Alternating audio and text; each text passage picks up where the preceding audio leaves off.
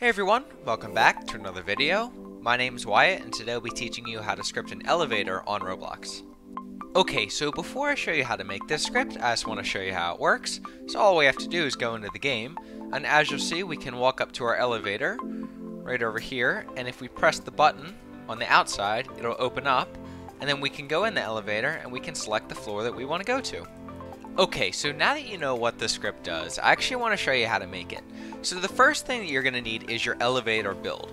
And the way this is going to be set up is the elevator doesn't move up and down, but it's set up in capsules. So all this means is we have one capsule right here, and as you can see it has the door, it has the button, it has some inside buttons, and if we duplicate this capsule, we'll just move it up here. Whenever the player presses the button, it's going to teleport them up to the next capsule. So it's super easy. Rather than having a floor that moves up and down, you just make one capsule and then we can duplicate it. So I know there's a lot of things under this capsule and it may be a little bit hard to take in. So if you'd like to, you can head down to the description of this video and I have this exact model there's actually 3 layers of it with the scripts and everything right down there, so you can import this into your game. But if you would like to make it yourself, I can just do a quick overview of what this capsule consists of. So the first thing is we have buttons right here. So floor 1, floor 2, and floor 3. All these have is click detectors in them. And right here we have floor teleport, but we're just going to delete these actually because we're going to do the scripting on our own. But you just want to have a click detector in there, and then I have a surface GUI just to tell the player what floor it is, and you just want to make sure these buttons are named exactly what floor you want them to go to. So if you want them to go to floor 1, you name the button 1. If you want them to go to floor 2, you name the button 2, etc, etc. And you can add as many floors as you want because of this design. Also what you want is a door button. You want 2 door buttons, and all those consist of is a click detector and again another script. And this is just what's going to open the door and close the door. You need a left door and a right door.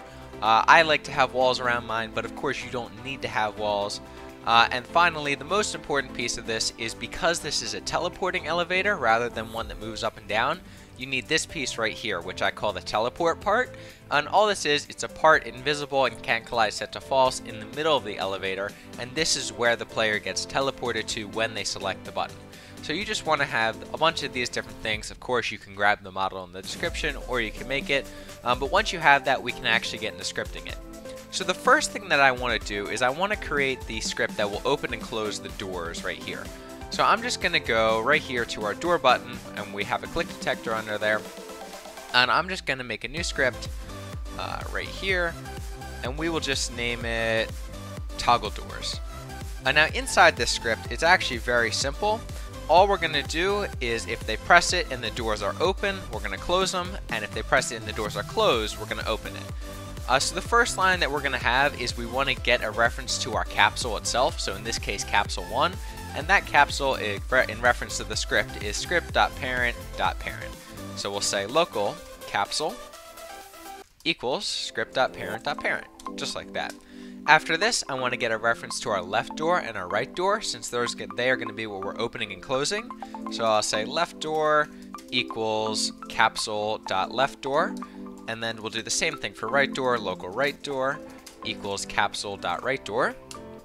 And then finally, I want to get a reference to our click detector so we can get exactly when that door button is clicked.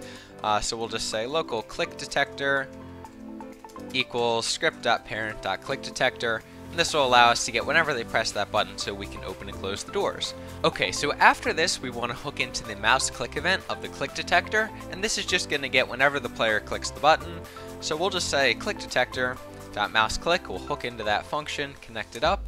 And then in here, the first thing we're going to do is we're going to have an if statement, and we're going to say if left door.canCollide is equal to true.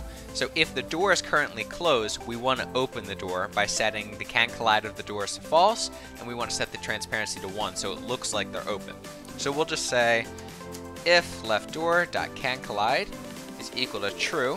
If the door is currently closed, then we'll set canCollide of the left door to false, so that they can walk through it, and we'll do the same thing with the right door.canCollide equals false.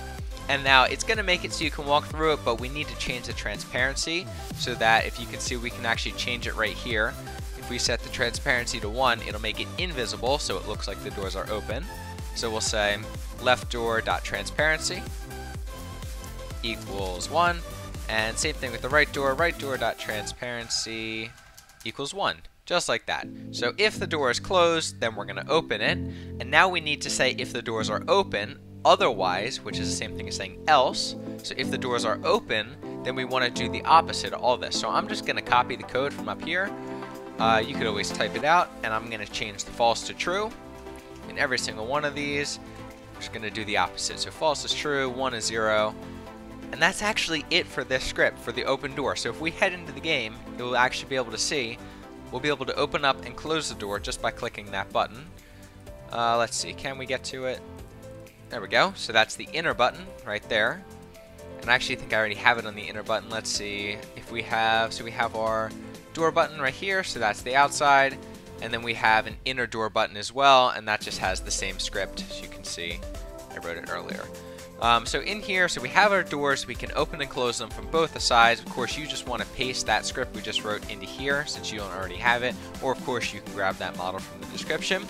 And after this, we actually want to work on the system where we can change floors, so we can teleport up and down based on what the player clicks on this floor panel right here. So what we want to do is, the way this is organized makes it very easy for us to add different capsules, so we can have like 100 floors if we want, nice and easy. So what I'm going to do is I'm going to create a new folder under workspace, and I'm just going to name this elevator. You could name it whatever you'd like. And all of our capsules are going to go inside of this elevator. So we have capsule 1, and we can duplicate the capsule, and then we could create capsule 2. We could duplicate it again, capsule 3, etc., etc. You go on forever if you wanted to. But because we have it like this, it's super easy to add buttons to our elevator. So what I'm going to do, I'm just going to create the button for floor 1, and we're going to copy the script over. All we're going to do, we'll create a new script under here, under that 1 button. We'll name it floor teleport. And you just want to make sure you have that click detector under there, just so that we can actually hook into when that button's clicked. And this script is very simple. It's a 10-line script. So the first thing we're going to do is we want to get a reference to that elevator folder that we just created. So I'll say local elevator folder equals game.workspace.elevator. And of course, if you rename this folder because you have multiple elevators, you just want to change that to like elevator 1, 2, 3, or whatever number elevator you have. And we also want to get a reference to our click detector, which would be script.parent.clickDetector right there. So local click detector equals script.parent.clickDetector, just like that. And then after this, just as before, we want to hook into the mouse click event of the click detector. So I'll say click detector.mouseClick, and I'll connect that up to a function. And this time, inside of this function, we do want to get the player who clicked parameter, because we need to know who we're going to teleport up and down levels. So we just want to grab the player who clicked right there. And so the next thing we're going to do, and it's going to seem a little bit confusing if you're not too knowledgeable with scripting, but I'll guide you through it. We want to get a reference to the selected capsule. So that all that means is if we clicked on button 1, we want to get the first capsule model. If we selected floor 2, if we clicked on the floor 2 button, we want to get a reference to the second capsule model, and we want to do that for all of our buttons.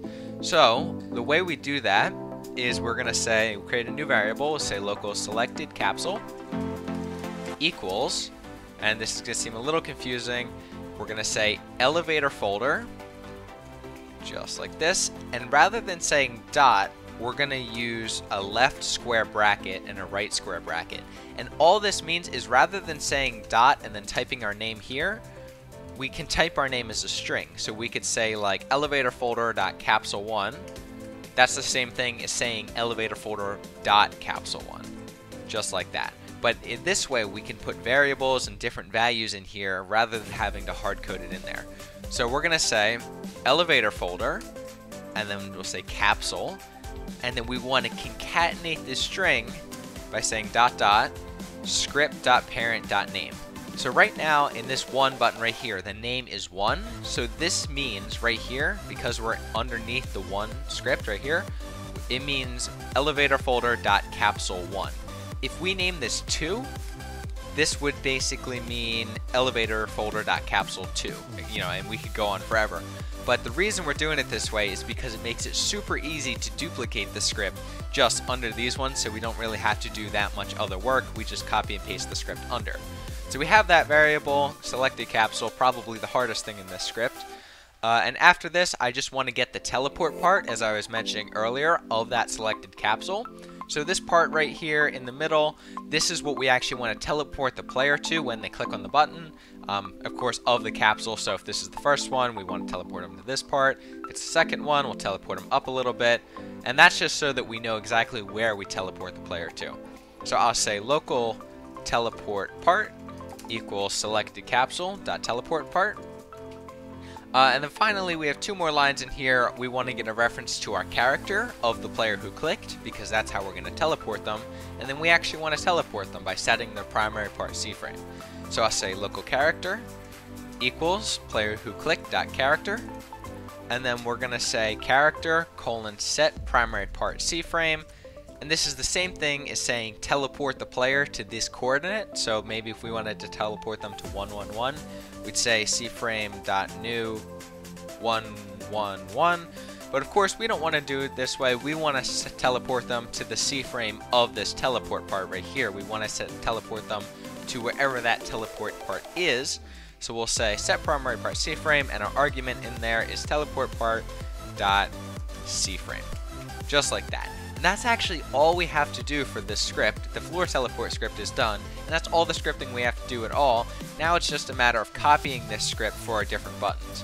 So all we have to do is, because we had that one line in there that used the script.parent.name, I'm just going to select both of these and we'll paste the script into both of them. We can just duplicate this right here, duplicate the whole elevator model. And of course, if you want to add more elevators, you can. I'm just going to do 2 for now. Just like that. I think that's lined up.